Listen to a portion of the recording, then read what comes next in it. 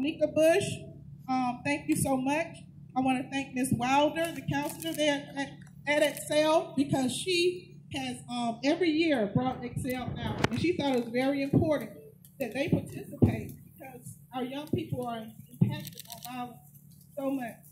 So if you all can just give them a hand.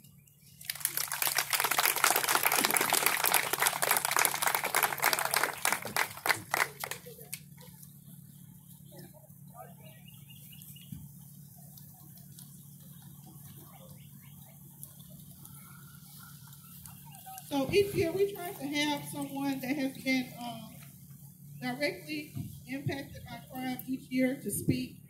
And so this year we're going to have a grandmother to speak that's raising her grandchildren. And I want to welcome up Ms. Sharon Carter.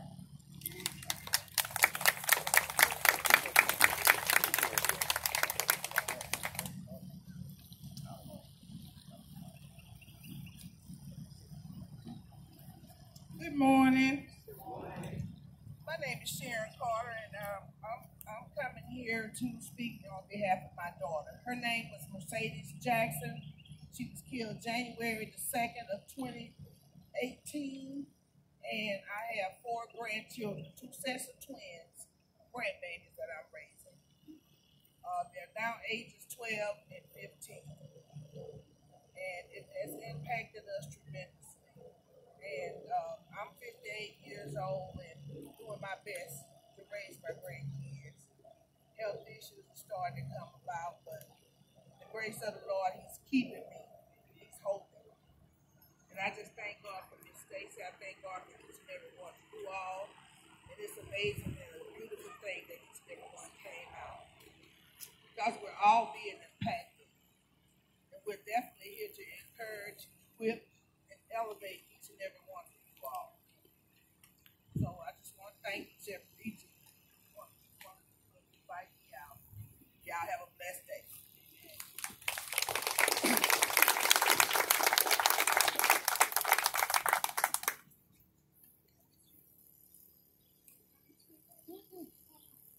All right. Well, thank you again, Ms. Carter, for sharing your experience. We're so sorry that you're going through this, and we just want you to know that we're here to help in any way that we can.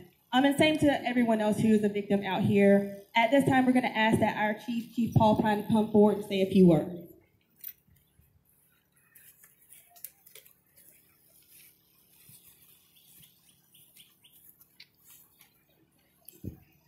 Okay.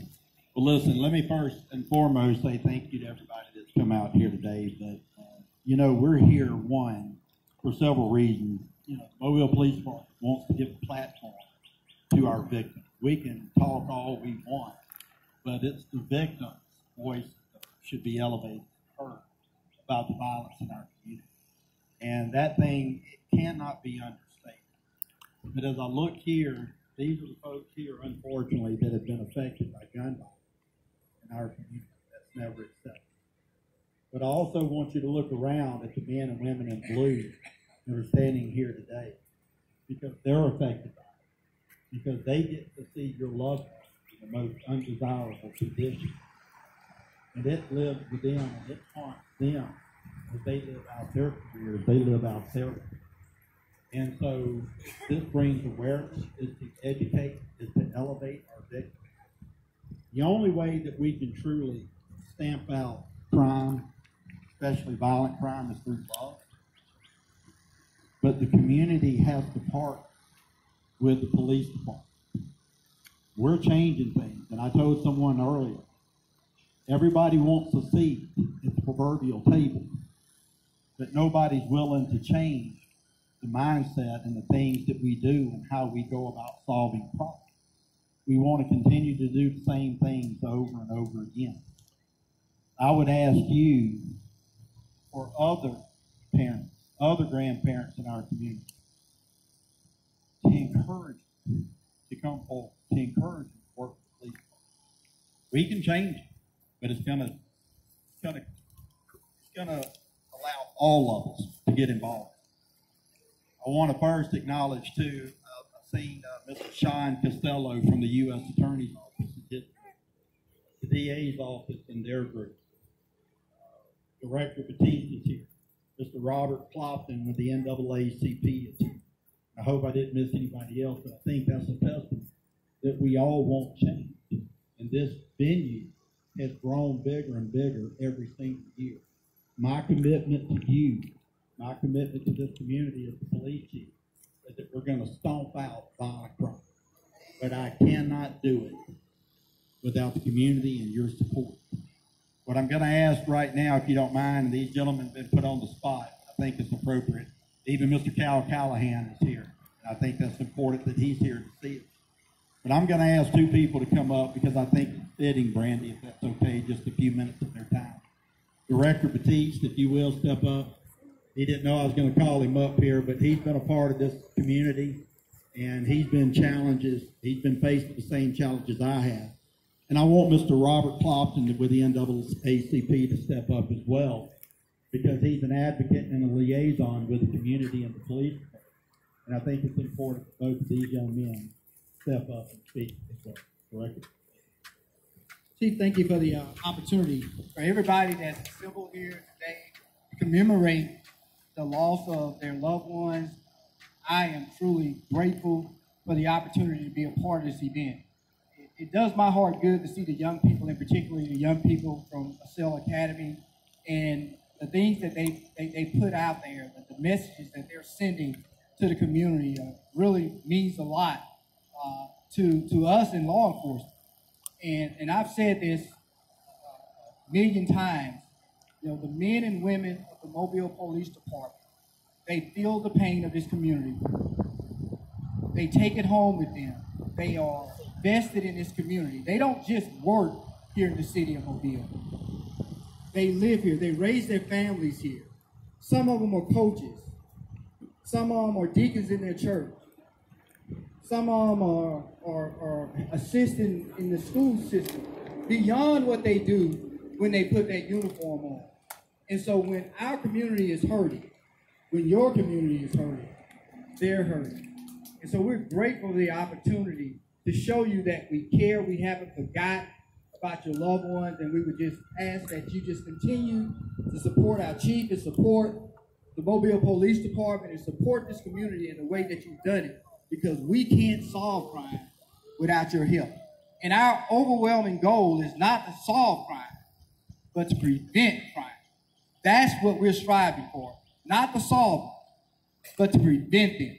So, Chief, thank you for the opportunity to speak. Thank you, Chief.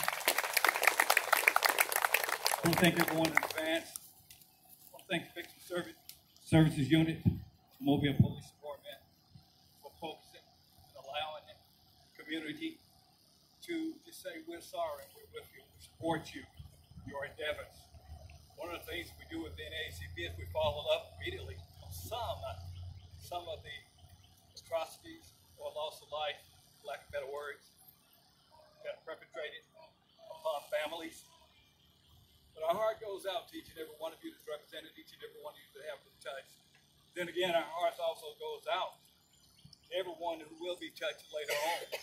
However, within AACP, we have a mission. It is to ensure the political, social, and educational aspect and economic opportunities for all people. But in order to do that, we have to have a cease to gun violence. We have gun violence. There's no way we can fulfill our mission. Our mission is to community, help the communities, help everyone within the community. But I urge and encourage each and every one of you. But first, let me say thank you to everyone that's here in support of these families. And let's give them a round of applause, please. Because in this, in the month that they're hurt, they are still standing. But I will leave you with one thing. I want to thank everyone who's involved with this program today. But please, especially the young people, keep this in your mind.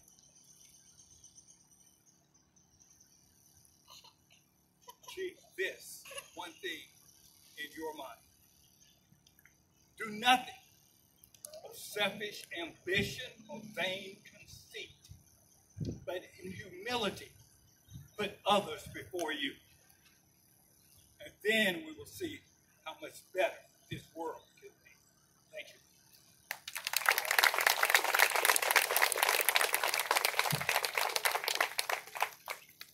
we want to thank everyone that came out to speak this morning. And I just want to speak for a couple of moments in reference to an officer's perspective. When you hurt, we hurt. We have to come out and work these cases, and we have to put our feelings to the side. But please know that these officers that stand behind you, they are here to get justice for you. They care. And we have to put those feelings down to make sure that these families